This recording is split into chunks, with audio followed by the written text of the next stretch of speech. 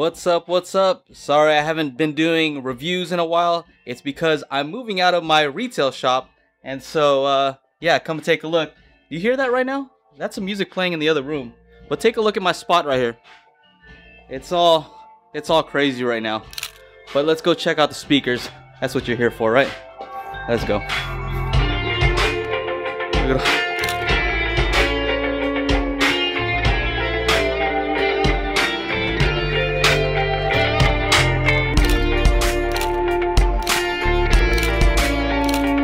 Hey, how's it going? This is Joe and Tell. Today I'm going to be reviewing some of the most unique bookshelf speakers I've ever reviewed, and they're ones that you can build yourself.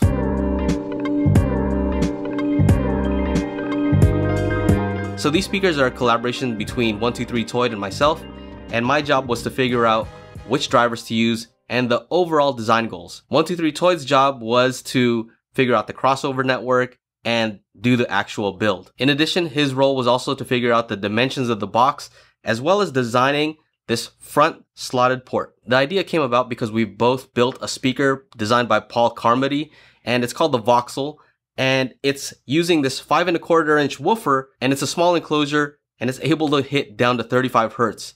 And so that's pretty crazy. We decided we can build a bookshelf speaker based on that. Now, one thing that 123 Toy did was he redesigned the port, because the main issue with that Voxel sub was that it was so powerful, it pushed out so much air that it actually caused some chuffing, so that's port noise, and that's something that you don't really want. And so he designed it with a front slotted port. He was able to reduce the chuffing by 50% at 35 Hertz. All of the components were provided to us by Parts Express. Thank you to Parts Express. And all of these parts are available at Parts Express. All right, so here are some of the design goals. I wanted it to be a powered bookshelf speaker, and I also wanted to make sure that it could hit down to 35 Hertz, because that's one of the main issues with bookshelf speakers. A lot of times they can play loud and they sound good, but they don't have that much bass, in which case you usually need a sub with them. So again, my goal was to have bookshelf speakers that are not huge, that can hit down to 35 Hertz. I also didn't want them to be too expensive, and all of these parts, including the plans, are under $300. There are definitely less expensive builds like the Overnight Sensations and the C Notes on Parts Express's website, but these are powered, and so if you consider that these are the speakers as well as the amplifiers in each speaker, then it's actually a pretty good deal. Another thing that I wanted is I wanted a three-way design. I wanted a woofer, in this case we're going to call it a subwoofer because it hits pretty low, a mid-range driver, and then a tweeter. I also had this tweeter, and I wanted to use it in a build, and so I kind of threw that in there like, let's throw in an external tweeter just to mix it up. I think it looks cool, kind of reminds me of some of the Bowers & Wilkins speakers, and it's also the tweeter that's used in some of the Swan speakers. I also wanted it to be tunable, so most of the time you'll get a speaker and it has a specific sound signature that was designed by that manufacturer, and you can't change it. It's just how it is. This, you can actually change. So those were the design goals. Now let's move on to the name. They're called the DINAS, and this is a name that you guys came up with. We asked a bunch of you guys what we should call these speakers, and on Reddit, somebody by the name of Been Lurking Is Back came up with DINAS, which stood for Do I Need a Sub? And we thought that was great. It fit perfectly with what we're trying to do. This is using a Tang Band 5 1/4 inch woofer, and they even call it a subwoofer because it really does play that low. And this thing is ridiculous. Look at the surround on this thing. And that is part of the secret as to why it can hit so low. It has an X-Max of 9.25 millimeters. That's crazy. Check it out. Have you seen a bookshelf speaker with a surround that looks like this? I haven't. So this is a paper cone driver, which I like. I feel like paper gives a warmer sound. Let's move on to the mid-range. And so this mid-range is using a Dayton reference RS100-4. And so this is very special because it actually has a real phase plug, and it's using an aluminum cone. Very good reviews on their website, so we decided to use that one. The mid-range is capable of playing from 80 Hertz all the way up to 20 kilohertz, so we actually don't need this tweeter. But like I was saying, I wanted it to be different, so it was a design challenge to try to figure out a way to incorporate this into the system. And one thing that I found out is a dedicated tweeter usually can hit the high notes better, clearer than a full range driver, which is what this is. That's why we have this external tweeter, even though the Dayton can go all the way to 20 kilohertz. I think it looks really cool. As far as the tweeter itself, it's a 1-inch soft dome tweeter. All right, so here's where it gets real interesting is on the back, you'll see a plate amp on each one of these speakers. So each one has its own amplifier section. According to Parts Express's website, the amplifier is rated at 60 watts for the woofer section and 30 watts per channel. Now this is a plate amp and it's supposed to be used for a 2.1 channel audio system, but we decided to use one plate amp per speaker so that we could drive the woofer, and then each one of these would have its own amplifier as well. And that's useful for many reasons. One of the main reasons is that you don't have to have a complex crossover network, passive crossover network. Usually if you're building a crossover for a three-way design, the crossover can get pretty complex. And so we wanted to make sure that it was simple to build, and these plate amps allowed us to do that. Entire crossover only cost $1, and any single person that I know of could probably build these. And that's because these are meant to be used with a subwoofer, and so it has a adjustable low pass crossover. That also means that you can adjust the level for the woofer section. It also has a built-in high pass crossover for the mid-range and the highs of 100 Hertz with a 6 decibel slope. This section also has its own adjustments, so you can adjust the gain on the mids and the highs. So I think that's super cool because you can actually adjust each speaker independently based on where they're placed in the room. So let's say if it's in the corner, you may want to be able to turn down the bass on one speaker and not the other. And so that's something that's really cool about these. They're standalone. You don't need a fancy DSP. You don't need a high-end receiver with room correction. You can do a lot of that just using the controls on the plate amplifier. Each one of these has its own power supply. The one I'm using is 19 volts and 4.74 amps, which is not exactly that 120 watt theoretical maximum, but you can get up to a 22 volt, 5.5 amp power supply and theoretically be able to get this to the maximum wattage. One of the things is you're going to also need RCA splitters because this does need both RCAs to be connected. So you're going to need one for each of the speakers. Another thing that's cool about this plate amp is that it actually has RCA outputs too. So that means if you wanted to, you could connect other speakers, a sub, you could go crazy with it. Now the wood that he used for this build is Baltic birch. Now you can use MDF and that would also work, but I think this looks awesome. And he also did a great job with this chamfer. I think that looks very different and something that I haven't seen before, where it stops midway. Great job. I love it. Now again, all of the components are available on Parts Express's website. I'll leave a link to each one of these components, as well as the build plans from 123 Toyed. So what you really want to know is, how do they sound, right? Amazing bass. Amazing bass. Yeah, they have amazing bass. That's it. So check it out.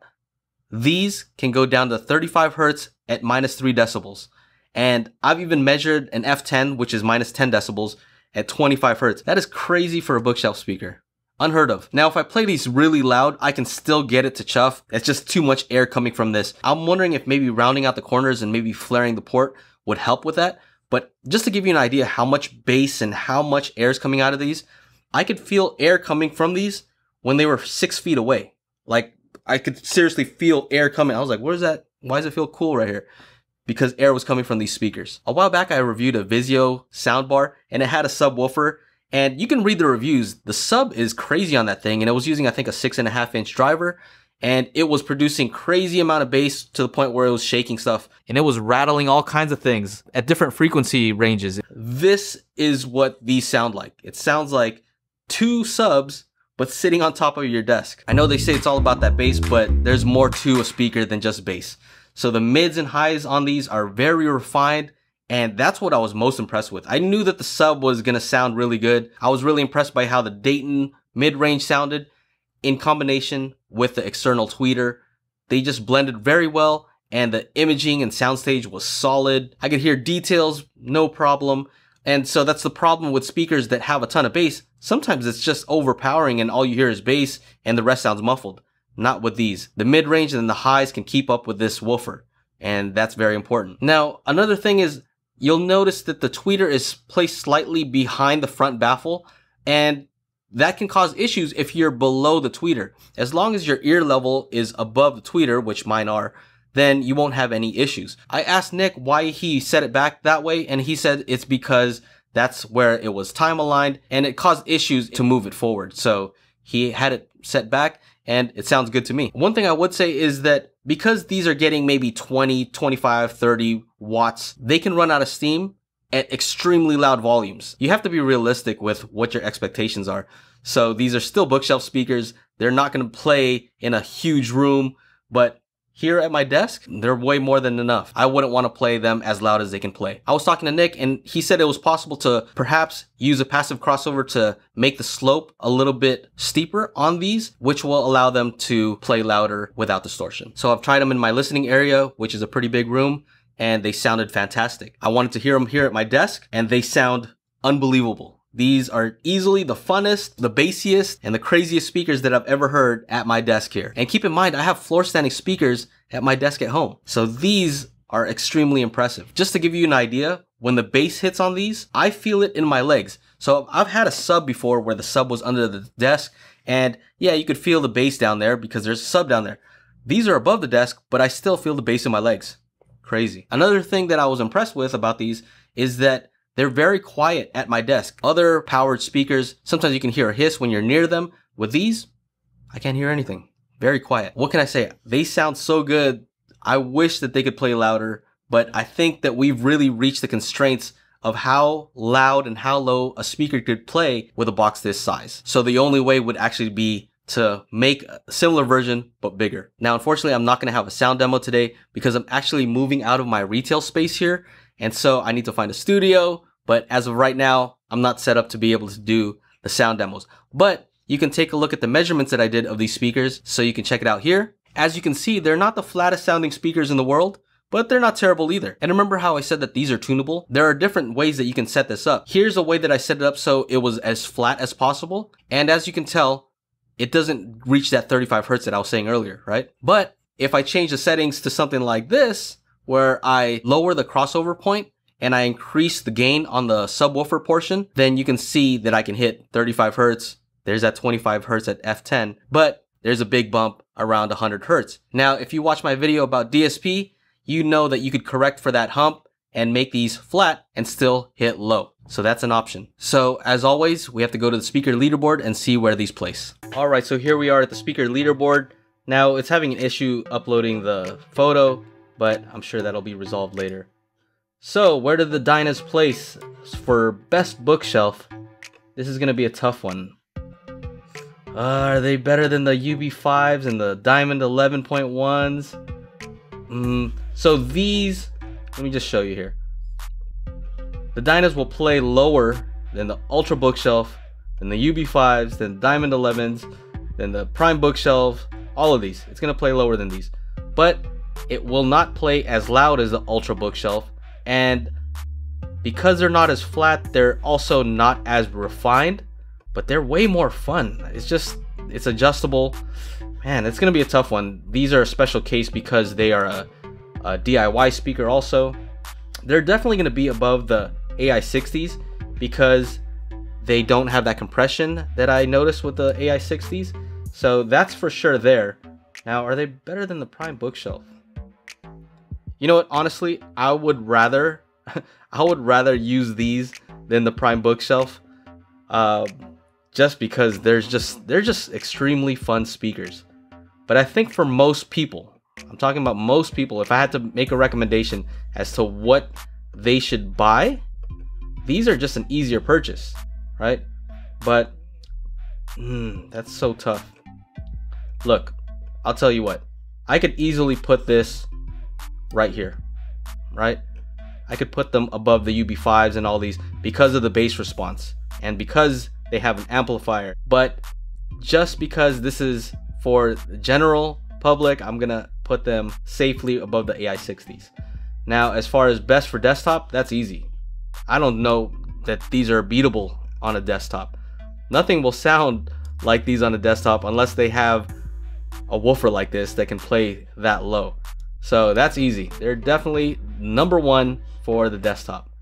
Now, the parts will cost under $300 to build. You will have to build them yourself. So best under $500. They're definitely going to be here above the AI60s. Man, I really want to put them above the Diamond 11.1s actually. I'm going to do that right now and see what happens. Let me change this here. But that would mean I have to go above the Prime bookshelf for best speaker. You know what? I'm going to do it. You guys can get mad at me if you want. There it is. That's what I really think. Because I've had these Wharfdales on my desk. And they're not as impressive for sure. The prime bookshelf, nah, I wouldn't want those at my desk. They're big. All right, so the DINAS, as far as best overall sound, let's see here.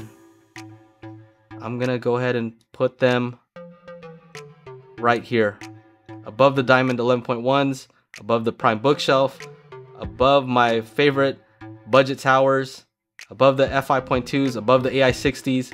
So there they are. Let's see. 1, 2, 3, 4, 5th place. Not bad. So that's where they place. And to answer the question at the beginning, do I need a sub? I don't think so. So that is the review of the DINAS, my collaboration with 123toid. It was a pleasure working with him. Make sure to check out his channel. If you like this video, make sure to like, subscribe, ring the bell to be notified when I upload new videos. And if you're interested in my podcast or extras, I have a Patreon at patreon.com/JoeUntil. Anyway, that's it. Take care. Bye-bye.